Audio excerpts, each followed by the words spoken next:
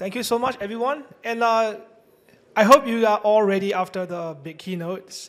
It's a bit long one, but I'll make it short and interesting so you don't have to feel bored after this session. So this is me. I just flew in from Singapore a few days ago, and I'm currently a senior relationship engineer for developer at Google Cloud. And for my day-to-day jobs, I kind of help to improve the experience of developer for the platform. And I'm also fascinated about whether we are in a simulated war or whether the aliens built the pyramids or not. So if you have similar thoughts, we can have a discussion after this talk. So when I just joined Google, that was about 2 years ago, they throw me into this project called Fraud Finder. And I have no idea, right, because new company, new to the teams, so I just have to figure out how I can navigate around. And the cast, like the events, it happens like that. When the user purchase something, like you probably buy it at their company or somewhere else, where you tap your card or your phones or your IC card to purchase something, you actually trigger an event, right? So you don't see it, but at the back end, it triggers an event, and it looks like this, right? You have a transaction ID, something gibberish that you can't really tell, and you have timestamps that attach to it, like when you purchase it. Don't talk so much about the time zone at the moment, but it's just timestamp. And we have a customer ID, right, because your card, so you kind of know who you are, and then a transaction ID, basically where the terminals, right? So in a company, you probably have like 2 or 3 or terminal. Which terminal is the card tap on? And you also have the amount, right? So although we're just tapping one tap, it probably take maybe 2 seconds, but at the back end, there's a lot more data being generated, and then it's pushed to the server, right? So you have these kind of records every single tap the customer make a purchase, basically. So creating machine learning, the goal is that you have like a data that has so many attributes, customer, ID, terminal ID, the amount, the times, and all that. And how you want to make sense is to put that into a model, and then hopefully the model can sort of tell you whether the transition is actually a fraud or the actual transition from the customer. It's important because who like your money being taken away for nothing? Anyone? Nobody, right? So exactly. So this is how the banks try to protect you from having fraud, right? So there are even, so there's a fraud detection system from the bank. There's a fraud detection system from the company, like the store that you purchase, there are fraud detection systems. So it's like fraud detection inception, basically. They keep detecting every step you do. Okay, so thing is, this is how the typical machine learning flow looks like, right? So you have a data, and of course, you have to collect the data before you do any machine learning stuff. And you have to create a features, which we call the input for the model, right? Before you do anything, you have to create input. If not, the model can't do anything. So you create feature engineers, and then you start building the model. And then after you have the model, of course, you have to serve it, right? So either you integrate into the model or the workflow, or you have to serve it as the endpoint, as the API. For this talk, I'm going to just focus on the feature engineering part. I think this is where exciting things going on. Anyone is a data engineer at the moment? A few folks. And it's a challenging job, actually. Although, you're just kind of like moving data around, but it's kind of challenging. I tell you why it's challenging, because this is kind of like my first time working with streaming data, and it was really painful because I spent like 2 weeks trying to figure out how to even chunk the data into pieces. So before everything else, right, we used to live in a world where MySQL was a thing. Like you can kind of like store your data into a laptop and then you host it, right? There's nothing about cloud. There's nothing uploading anywhere. Just hosting a local server. Everything was peaceful, good time, right? And probably the whole shop can fit into like one database, right?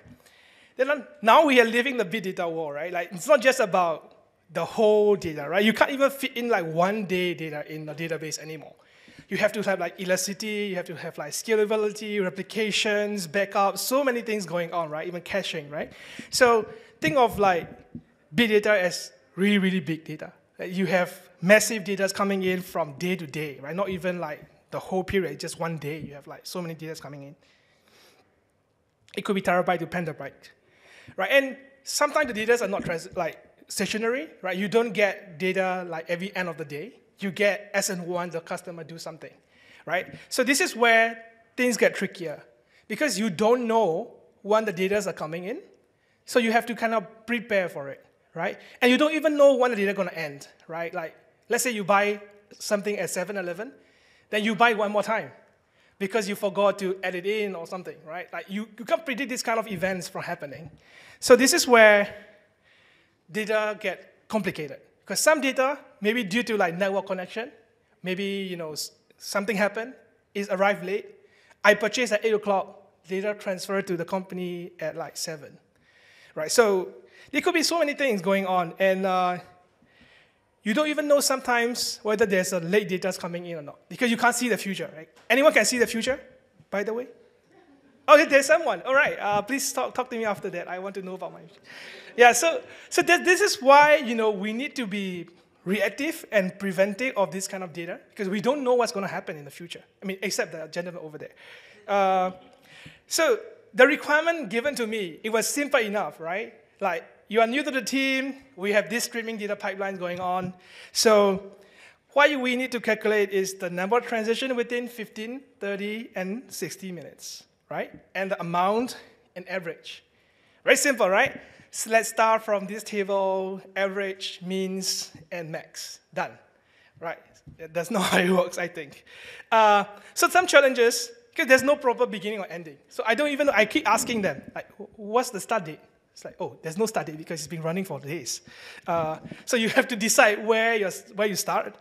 And like, I don't know when it's going to end, right? So if I do select star, like now, and like 1 minute from later, the results are different, right? So when I'm doing it, different results. When I'm showing to someone, different results. So it's always changing, so you can't do that. And some records can be late. Also, amount that you receive, maybe everyone wake up, start buying Shopee or Lazada or something. I don't know. So the amount of data is coming in is kind of hard to predict. I don't know how much is coming in. And I need to process the data on the fly, right? Because I can't say, oh, I'll wait for like 1 hour, I will give you the data. It's not how streaming works. Streaming, you need to be on the fly itself. And accuracy is important, right? So you probably see some memes about, oh, I can do math really quickly. Then you ask, then you say some number and say, oh, you can do it fast. But yeah, it's not accurate. I can do it fast, but not accurate. So it doesn't really work that way. So how I discovered this is called Apache Bean. It's an open source unifying programming model for batch and streaming. Right, so it's just you use one disk package, and it kind of works for both streaming and batch. So batch is like stale data. So you have like, a set of data, and then you use just same pipeline, just change the type of like parameters, and then it works for both streaming and batch. And you can even combine the two together. So this is how I started learning Apache Bean. And it works for large-scale processing. So it's not just, work for your company, work for your laptop. It works across, right? You can use it on a cloud. You can use it for the multi-processing as well. So I started tinkering around, and I found out it's very easy to use, right? So this is one sample code of this. All you have to do is just import Bean, and then you create a pipeline. From the pipeline, right, you can just say, like, there's some data coming in. So there's, like, there's an index key, which is in this case, is the emoji. And then I just have to group by the key, join the words using the lambda functions, and then I print the results. So it's very Pythonic in a way, and it's also, except the pipe. You don't really see pipe in Python most of the time, but this is Pythonic in a way, and also you can use SQL-like syntax, like group by key, right? Select star from here and all that.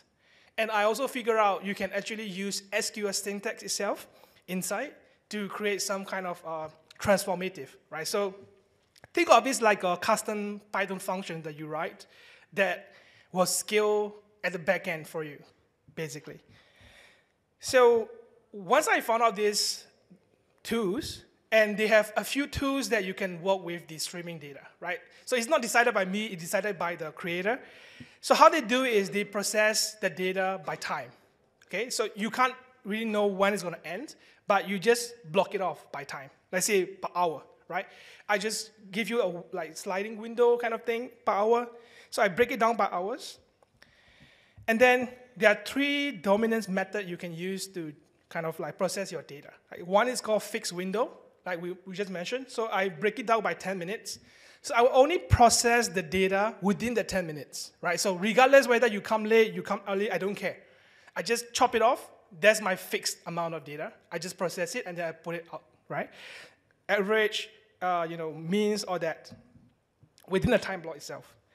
But sometimes it's not useful because I might want to see the average maybe within an hour. You can't do that because it's just by time block. You're just moving all the time, right? So I don't want the moving one. I want kind of like overlap, right? So you can also have this thing called sliding window. So this is where you start to see things like, hey, what's the customer purchase, amount over the last 15 minutes? Because it's always sliding. So you can kind of see, the progress for the customer. And you can use this to do like moving average, right? So you probably heard of moving average all the time as well. But it's still within the time block, just that there's some overlap element to it, right? So when you're doing this kind of thing, you have to know that this is overlapped. And another one is more usable for like user activities, is go by the section. So you can define what type of session. It could be I logged in, and until I logged out, that's one session. So you can do things like calculate the number of activities the user did for the one particular session, and then when they log back in, then it's a new session, right? So you compress by sections. And you can define it, you can write your own custom session function so that you decide what the session looks like. So I tried all these three, and the one that works for me is the sliding window using the offset, right? So I do not know when the data has started, but if you use Apache Bean, you don't have to know, because the Bean would figure out what was the latest or the earliest data available. Then they started framing the time blocks from there. So based on the timestamps that you have on the data itself, it smartly know when to go and then break it down until it is reached to where you are right now. So every time the new data come in, because I need it like real time, so I do it 1 minute time blocks. So I'm just moving my detection every 1 minute, and then I process it on the fly. Okay, so this is how it looks like on the paper. And some challenges that I still have is it solves the no beginnings or end problem, because the Bean kind of like take care of that. Even if the records are arriving late, I do by time block, so I don't really care that much of that. And I still need to solve this problem of unpredictable data, and I need to process on the fly. I can't be opening at night to process it on my laptop, right? And this is where I started using data flow. So data flow is managed Apache Bean, right? So it's the same code, same library, just that it's managed. All you have to do is just upload it, change the runner type, and then you upload to the cloud, and then the thing is all handled by data flow itself. Right? You don't have to change any code at all. So usually deployment take a lot of time and effort to like package it and all that.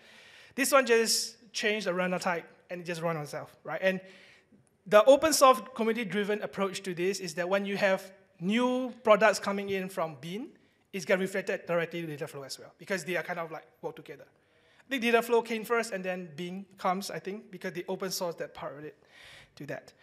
So I'm going to show you some of the demo. I think I still have a lot of time to do that.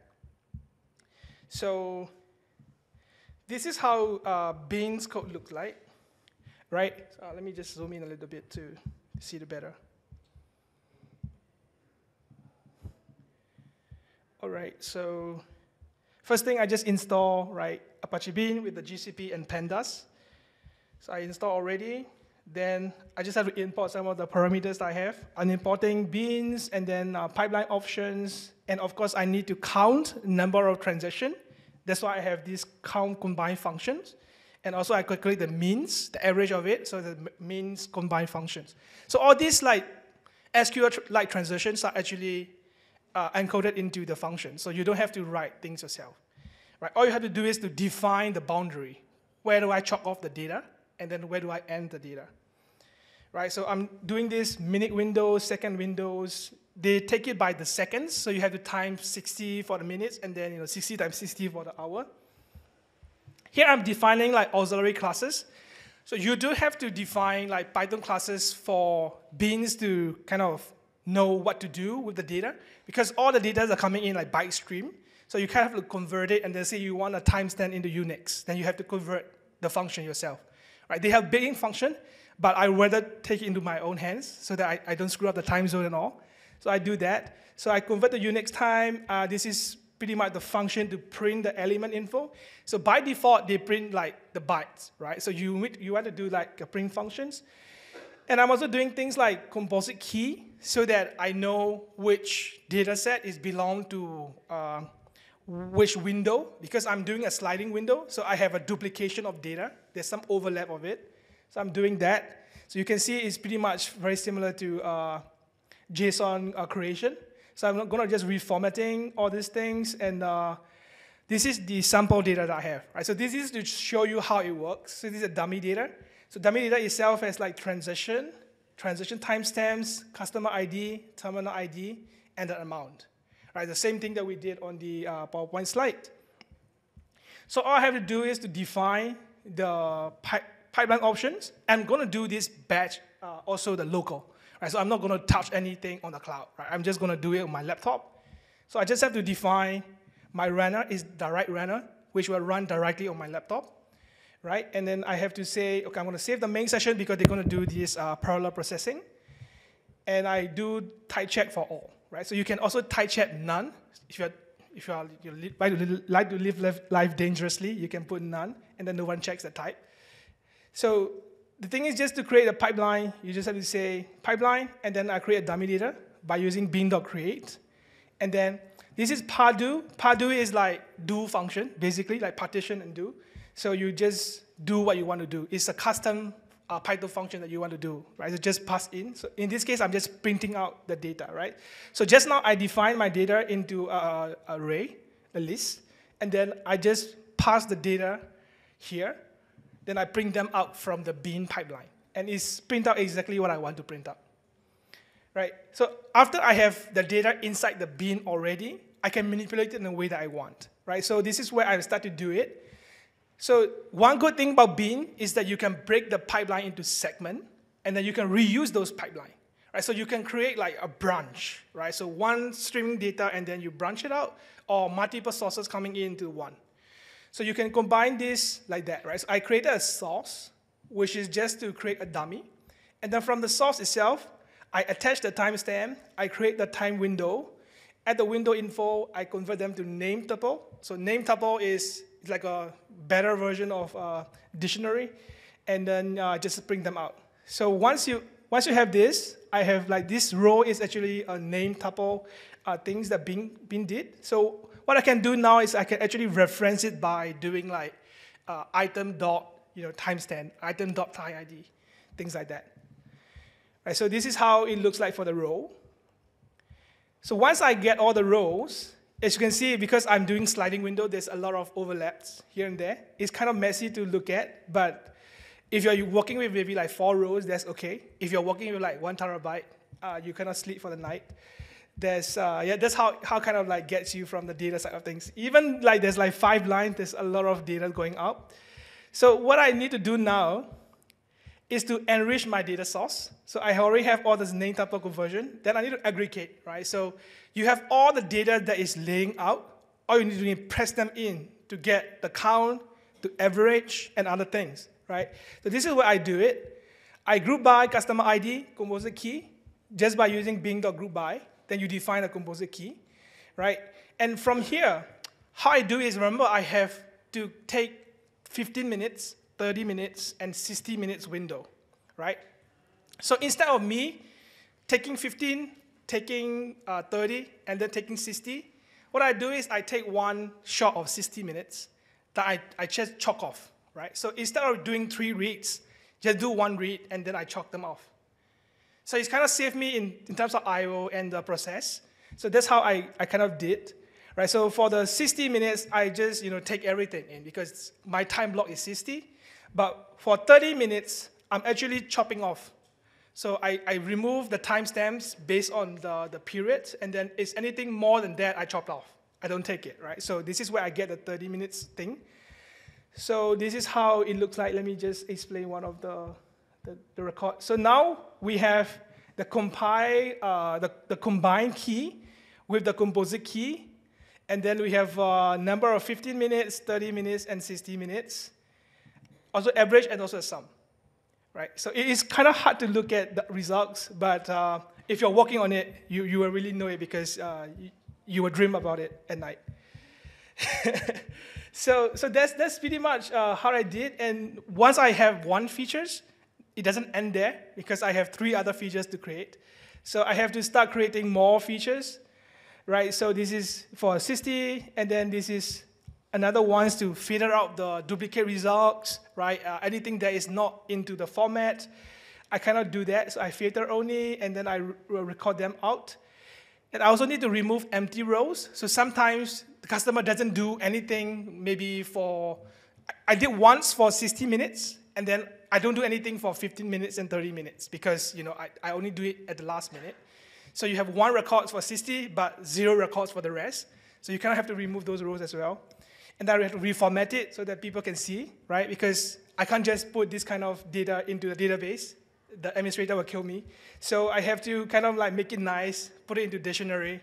So dictionary is like that, right, with the proper format of the decimal. So you have transition ID, timestamp, customer ID, terminal ID, amount, which are all type stream now. And the rest like 1 and 10.0. So if there's anything that is count, it's integer. There's anything that's average and the sum is decimal. Right? So I kind of do that as well.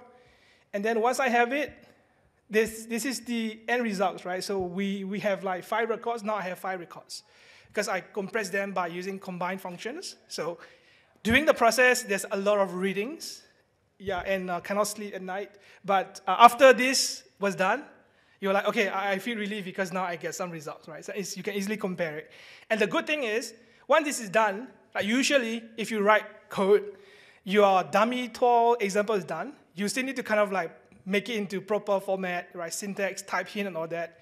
For this case, right, all I need to do, it was just to change this. So this is actually reading it directly from the streaming. So the data is actually streaming from the data store, like pops up, right? So we call it the data streaming pipeline, where I just try to read it from there. So this is exactly what I get it from the data, but this accurate data that's coming in from the terminal, right? So the transition IDs and the timestamps, the customer IDs are no longer like 1 or 0 and all this anymore, but it's the real data that coming in. So all I need to do was, instead of putting in streaming false, I just say streaming true without changing any code. Then it will just start using that streaming functions to process it one by one. Right? So I can't run this here because it will just keep running on my laptop until I stopped it. But what I do is I want to run it on the data flow, which is on the server itself. And what I have to do is put all this thing into main.py in a way that package it. Then I have to just change one thing. So all the functions are actually the same as we did initially. What I need to do is to change the runner into data flow. The rest is just the same, right? Of course, this project ID is for like Google Cloud requirements and stuff, and then I can define number of workers I need. So if you set it to 2, it's parallel processing. If you set it to 10, there's a lot more things. Because if you set more, it's more expensive. So you have to kind of like cater to what you want to do. All these pipelines are the same. I have the source, enrich resources, aggregating into rows and differentiating all the sums, count, 30 minutes, 50 minutes, and 60 minutes. The same thing for the results. I need to clean them up, and then I print them up, right? So I just put this into a Python file, which was saved into here, like main.py. So exactly whatever I just wrote there, it will write here, and then make it into a file. Then I have a requirement or Apache bin, which I just install it. All these packages, actually, by doing this, let me see. So by running the Python.main, it will actually trigger. It knows exactly what you should do. When you run this thing, it will look at main, and it will upload this requirement directly to the cloud. So it should be running here. It will create a job here. Let me just do this. So you don't have to even like upload the file directly. You just run it from your Jupyter notebook, and it knows exactly where to upload it. So it will upload, and then it will start running this. And if you click into it, you will see all the steps that you wrote down here. Right? So the first thing is read from pubsub. You decode the byte into JSON array, attaching the timeline, sliding windows, adding window info, converting the name tuple. And here, I filter only some elements and then group by some of the keys, right? And also, I need to assign the key back and then merge the collection back. So you can see all your code visualized into simple steps. So if something went wrong, right, there will be like something wrong with this. There will be an error alert. So you know where to look at and which part is wrong. So at least this is pleasing to me than all the numbers and the code. So I like to do that. And I'm just kind of like printing all. So anything that you want to see, you can also see from the log as well. So now it's not printing any log, I think. Let me see, data sampling, no. Yeah, so that's pretty much about my talk. So if you notice the name, the title is beaming up into the flow. So you are just using beam and then you upping to the flow without uploading any source code at all. So just run this main that you created and then it knows exactly what to do. And we just create a job on the Cloud Console itself. Right, so if you have any questions, I'm happy to take them. Let me just go back to my presentation. Yep.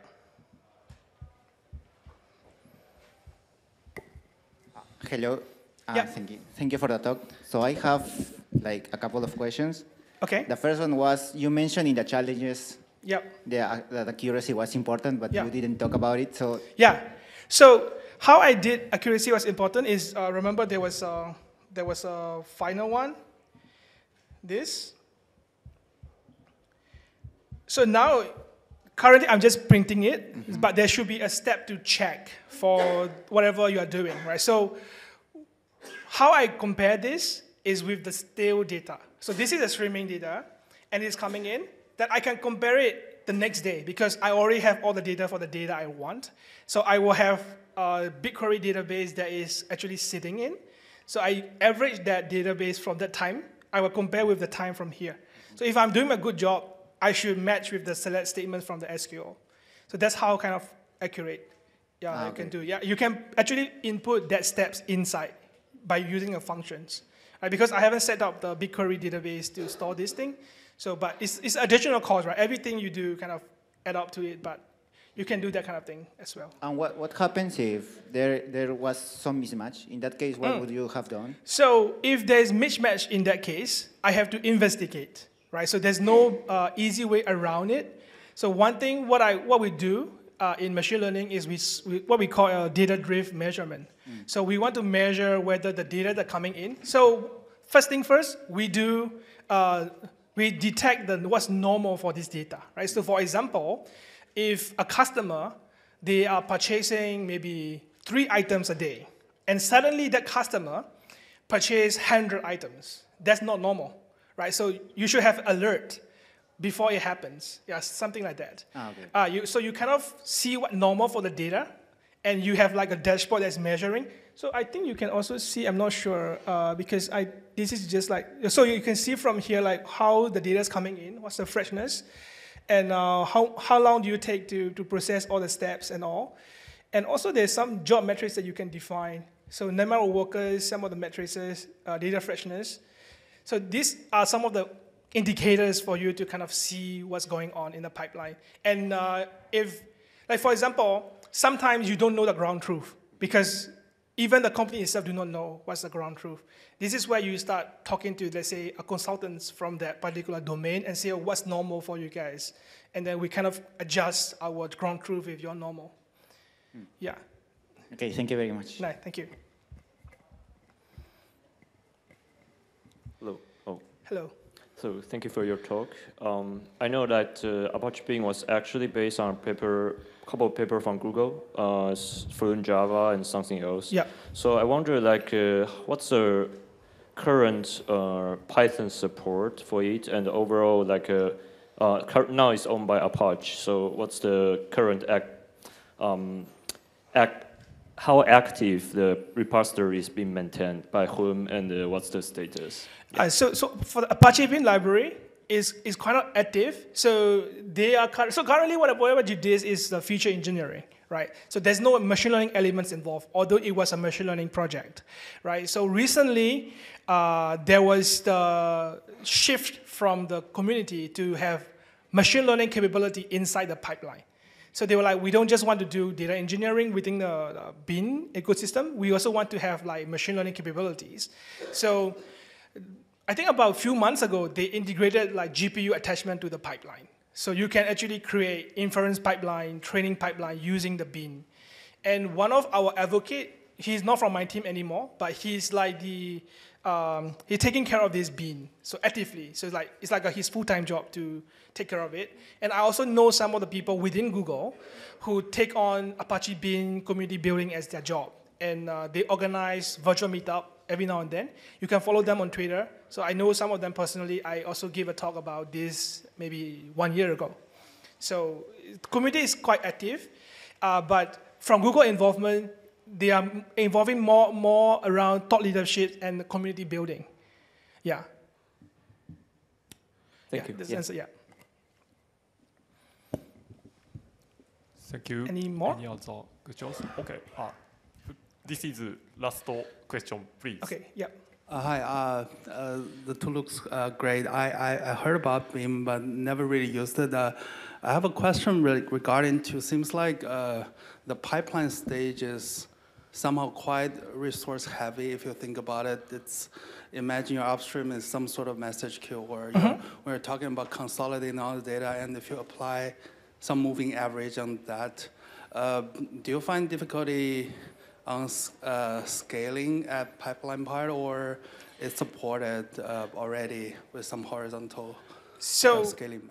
I think there are a few ways to create that kind of like aggregation pipeline. So the one that I use is like the main combine functions or count combine functions. Those are actually type safe, parallel ready kind of function because it's built in, right? And if you're writing, so things that you do sometimes if you want to customize, you do pa-do. Right, so pa-do takes in any of the functions and then try to scale it up. And the way you write your code, it should be scalable. Like it should be like something that can parallel process. Right, it shouldn't be you have the output coming in from the first function and then you're waiting for it to happen in the next function. So you have to break it down your code in a way that is idempotent, can be rerun if you need it, and also when you process it, don't try to take in so many things at one go. Make it like break it into like, for example, I'm doing every 1 minute. Don't wait, let's say, don't use Bean for something like, oh, I want to aggregate 1 day data, right? You can use some other tools for that. But if you want to make it fast, make it, independent from other tracks. So, and when you create it, let's say you can increase the max worker, that would actually, they just take in the jobs and then try to scale it out. Yeah, hope that answer it, yeah.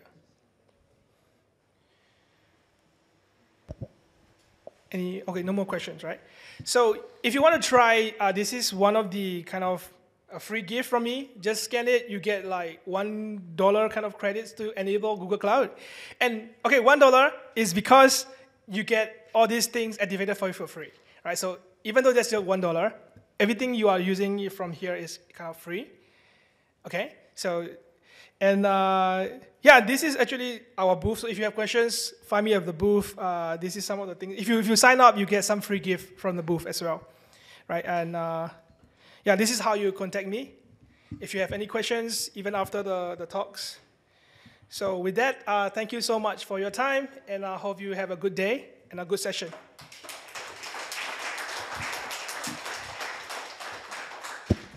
Thank you for your presentation. And audience want to see the QR code before QR code. Before. There are one try GCP.dev. Yeah. So if you want to try the data flow or something, yeah. please scan this QR code. And thank you very much for your talk. Thank you. Please give a big round of applause to the speaker.